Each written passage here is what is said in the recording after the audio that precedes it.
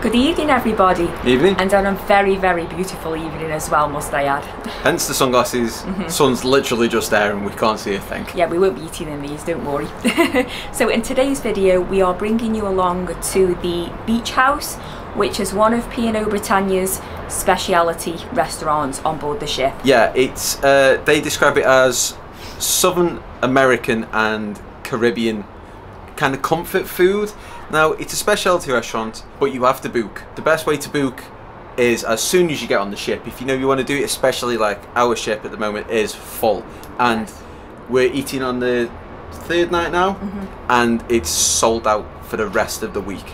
So it can be a bit misleading because a couple of weeks before we came on the cruise, we were able to log on to like my P&O and stuff, and there was a section for dining where it says click here if you want to book dining speciality restaurants, and when we clicked on it, it actually said to inquire on board. So I don't know if that's the case all the time, but I know we couldn't pre-book before the cruise. So just book it on the P&O My Holiday page where you book all your other restaurants and your entertainment for. Just book it on there as soon as you get on, and then it's booked then. But we just want to bring you along, show you what's on the menu, how much you could be expected to pay if you choose to dine there yourselves, because like we say, it is an optional extra. Yeah. So I'm hungry. She's always hungry. I'm always hungry. Yes. Let's head to the Beach House.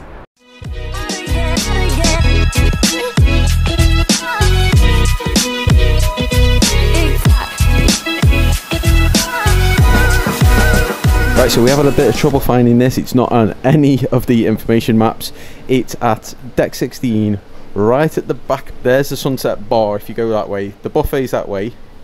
Here's the Beach House. Now, this is the back of the buffet that is shut at night. That is the Beach House, so we have had trouble finding this. Yeah, it's not on any of the signs in the lifts or anything like that. I did say to Kev, is that because it's a hidden gem or it's a load of rubbish? Well, we'll soon find out. Hopefully it's because it's a hidden gem. Right, so we've just been told that there's a £9.50 cover charge, and then anything like the panko and phyllo straw tiger prawns, they are another £1.75 on top of your £9.50 cover charge. But I'm liking the look of this menu. It's looking very good. I've seen the specialty hanging kebabs. They're sounding very, very nice. I know that a few of you have said if you go to the Beach House on the Britannia, try the hanging kebabs. So it's a strong possibility, but I've not thoroughly looked at the menu No, yet. we've literally just sat down. So we have just asked because we weren't sure how it worked. It is basically a 3-course meal. You get one starter each, one main and one dessert for your £9.50 cover charge, unless you select anything that's got a price next to it and you pay that on top of your £9.50. But Kev didn't ask how did it work. Kev went, so can you just order as much as you want on here? Can I have 6 stars, please? The answer's no. So they've just come with waters, and they've also brought these little Spanishy deep fried corn things that sound like you're breaking a tooth. Yeah, but we all know now that they give you these because they make you thirsty so that you order more drinks. But then I suppose if you're on the drinks package, then yeah, it doesn't eat matter. as many as you like, yeah. So we've ordered. Now it's very thirsty work to consume all this food. So we have water, 1 large Diet Pepsi, and seeing as P&O is a British cruise ship, we've gone for a elderflower. Cheers. Cheers. Bring on that hanging kebab. Starters first. Starters first, yeah. I'm getting ahead of myself here. It's been like 10 minutes now. We're still waiting, not moaning, just saying. No, and just chilly. we keep seeing everybody else's food come out. Oh my god, I've just seen that guy over there. He's got the ribs and he's literally just pulled the bone out. It's like, look what you could have had. But we think we've made a good choice. We'll let you know when it's here. Was anyone else like stare at everybody else's, but when like it's your own and people are looking, you're like, can I iron up my steak? And honestly, we're doing it to everybody else. Them ribs look nice. I know. And the potato skins look nice. I know. Them onion rings look nice. Everything looks nice. So the starters have come. Look at these. So we've got crispy bacon and cheese potato skins there. That comes with a Cajun dip. And then we've got, oh, look at those. So these are panko and phyllo pastry tiger prawns with a coconut pineapple salsa. They look delicious. So the potato skins was no extra charge for them, and then the prawns were £1.75 extra to pay. Yes, on top of the £9.50 cover charge. Yeah, so even though we have it like a starter each, a main each, a dessert, we're just gonna share everything. Yeah, so we're gonna do that now. So I'll try the prawns now. So there was 4 prawns, so 2 each. That's the panko one. And then it says phyllo straw. It looks more like a tempura kind of batter on there. But it comes with this pineapple relish. It smells really nice. Oh, I'll try this one first. Oh, that prawn's really nice. It's not overcooked. It's nice and juicy.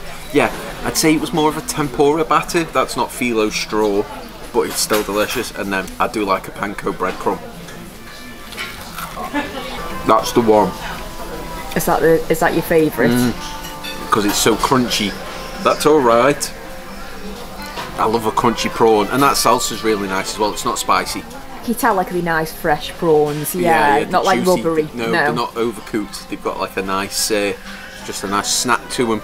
Right, so these potato skins look absolutely delicious. It's a really, really thick potato, and then they've not like hollowed it out. Yeah. And then on top they've got like a cheesy mash. Now the only gripe is, I'd say, a little bit more bacon, but hey ho, I'm gonna try it now.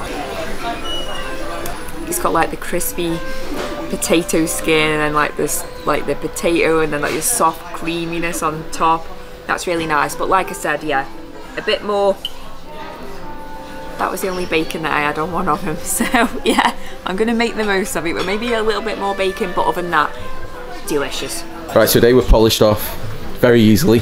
Delicious. And the waiter's just been explaining, really nice guy, just explaining, because we ordered the fillet steak on the salt lava rock. Yes. He says it comes like, it's only been cooked for 30 seconds on each side, and then you can kind of cut it and cook it yourself a little bit. Yeah.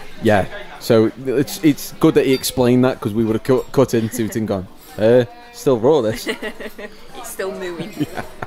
It's come.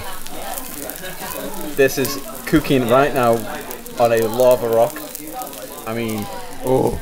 We have not edited sound effects over that. That is that steak sizzling away. And then let me just pull back a little bit.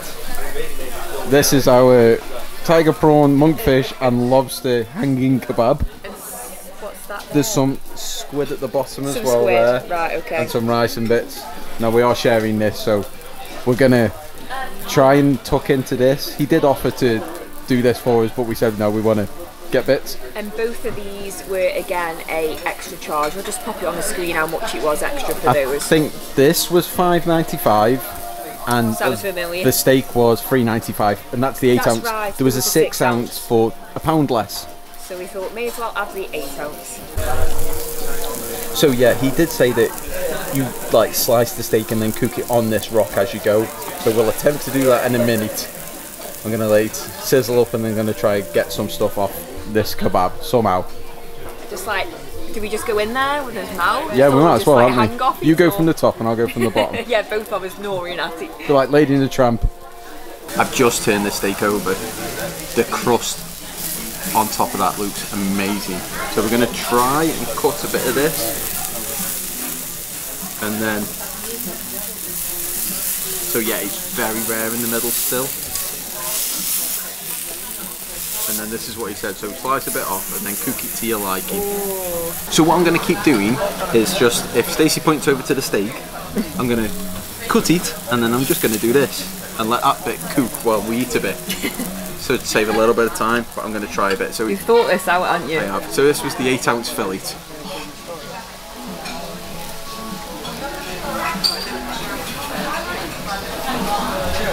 Is that good? Is that bad? That's amazing. That crust on the top's delicious, and it's not overcooked at all. Literally, I sliced it off and I put it on for about 15 seconds, and it cooks. Look, that's real time. That's cooked already, and the crust is delicious. They come with some sauces, but I'm not going to tarnish it with any sauce. I've just had a piece that is absolutely amazing. I stick it in. Where's it gone? It melts on the tongue. It's like butter. Yeah, that is so nice.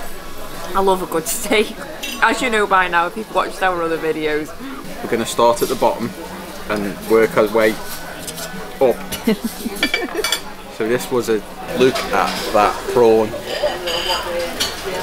Sorry Stace, I'm going in. Oh, it's garlicky. Oh, has it got garlic on? Oh, even better. It's like a little garlicky lobster sent from heaven. That's not a prawn. Tastes like a lovely, lovely piece of lobster. There is lobster on here, but this is a prawn because it's got a tail. Gorgeous. Now I've got the actual lobster. Like Kev said, it has come with sauces, but you don't want to tarnish it, do you? Especially for that like first bite. Wait till you get that garlic. It smells so like fresh. That is so nice. It's so fresh, like it's so juicy. Oh, you'll love that. I love the prawn, so I know I love the lobster. It's got like garlicky oil or something on it as well. I think the whole thing is just probably dripping in garlic. Oh, that's absolutely nice. Not overpowering garlic though. No, there's like a nice hint to it. Like, yeah, I can still taste the prawn. Yeah, it's really nice, really fishy. That was so nice.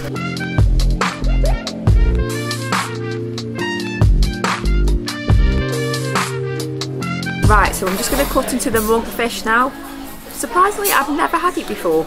I've had it before, but I've just tried this and it's really nice. It's got a bit of a different, like not just, it might be like garlic and chilli. It's a very, very meaty fish. It's a meaty white fish, yeah. Yeah, a bit like cod. Yeah. You say, yeah, it's got like spices on it. But yeah, like say, oh, I like monkfish and I've never had it before. Yeah. I'll just mention that this rice was very nice. It was like a spicy rice with kidney beans in. There's green beans and carrots, a green bean and carrots. So, do you think we enjoyed that? Yeah, I'll let that speak for themselves. The puddings are here. Now we will explain in a second why there's an extra one. So I've had the key lime pie sundae because I fancied something light originally. So it's like a key lime sorbet. I think there was lemon curd and some crumbs there.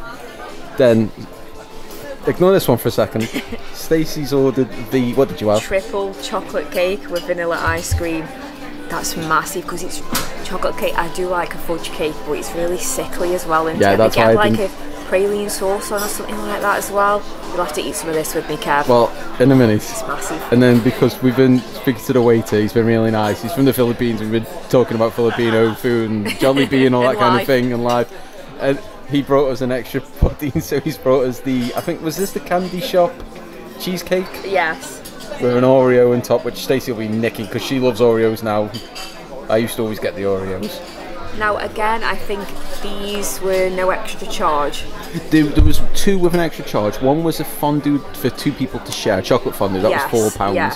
And then I cannot remember the other one off the top of my head. Oh, I can. I think it was a banana daiquiri split or something like that. Coconut rum on it. That was right, yeah. Yeah, and that was maybe £1-ish. I'll put, it's on the menu. I'm just looking at this like, it's not a good idea. I'll eat it. Here goes. I'll take one for the team. Is it nice?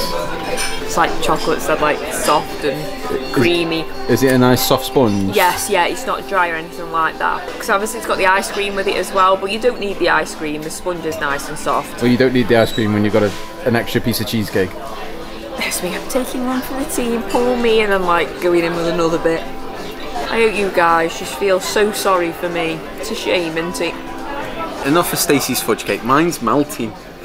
So I'm going to just take one big. Ooh. I bet yours is refreshing. Yeah, that's why I had it. Yeah, so like I say, it's like a key lime sorbet and crumbs. Oh, it's tart. Oh, it's nice and refreshing after a steak. But oh, go on. I'll just try this for you. Is it a nice cheesecake? It's a very light cream cheese. It's not a thick, dense, heavy cream cheese. It's not got a thick bottom either, which I always say I ate on a cheesecake when it's dead biscuity. That cheesecake's actually quite nice. I am so glad we are docked up in Rotterdam tonight, so the ship isn't setting sail, because if that hit some big waves, I'm not quite sure it'd been quite pleasant. Finished. Somebody's buckled at the last little bit. I've done well, not left that much. You buckled. I had a little bit of cheesecake. Kev probably off the cheesecake But, and yeah, but key lime. key lime's sorbet. It's basically sorbet. It was frozen juice. I'm just saying. So obviously we're all done because we're back on the balcony. Absolutely delicious. Absolutely full. Just to quickly mention, he did say that they have like a 2-menu system. Yeah. So like he said, this week will be menu A, which is what we had, and he said the second week will be menu B. I will put that on the screen now. It's pretty much the same. The starters are a bit different and some of the mains are a bit different. You still get the sizzling steak and the hanging kebabs and the ribs, so all the good stuff. And I think the desserts were exactly the same on both. Desserts were the menus, same weren't as they? well, so yeah. Yeah, there was a few differences, but absolutely, we highly recommend. Just amazing food. Yes. So like I said when we were having the starters, I said that it could do with a bit more bacon on my potato skin. But I was going to say, is that enough to say, oh my goodness, it's ruined the whole experience?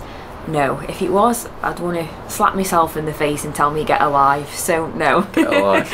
Yeah, no, it was absolutely, yeah, it was absolutely incredible. Fantastic service. Yep.